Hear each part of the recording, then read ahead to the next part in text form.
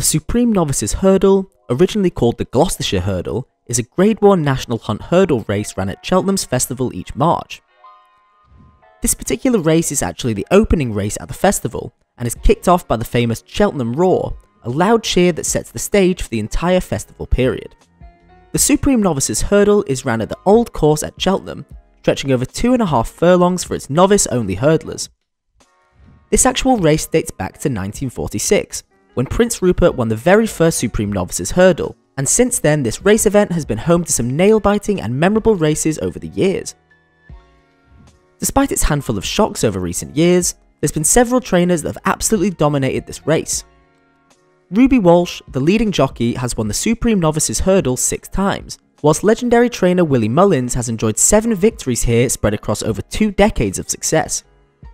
With the Supreme Novices Hurdle being held at Cheltenham each year, viewers have the guarantee that the facilities in and around the racetrack are second to none. To see our full review of Cheltenham Racecourse, check out the link in the description of this video. So overall then, for a fantastic opening race on one of the biggest stages of them all, the Supreme Novices Hurdle at Cheltenham's Festival is a truly excellent pick.